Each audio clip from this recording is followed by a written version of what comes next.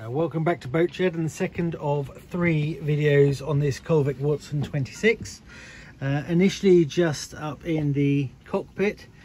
As I mentioned, lots of personal effects, so if you can see through that, but you do see that she's got everything she needs. The helm there, which comes with a autopilot, the consumer board there, or otherwise known as electrics panel, and then we have the cockpit instruments, including sat nav, compass, and I'm not sure what that is. I think that might predate me, but nice feature to have. So just coming out of the cockpit, which also houses currently a lot of sails and covers, we're out in the aft deck.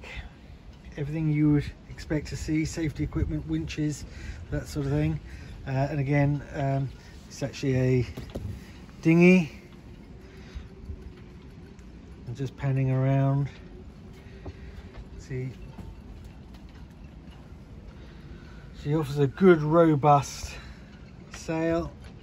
You know, she's going to look after you on those heavier seas. And looking down the side deck there, you can see with the safety netting, less chance of going overboard. I won't say no chance, because there's always a chance, but less chance, and that's on both sides. So more information to come, more photos, more videos, but please do get in touch with me through boatshed.com.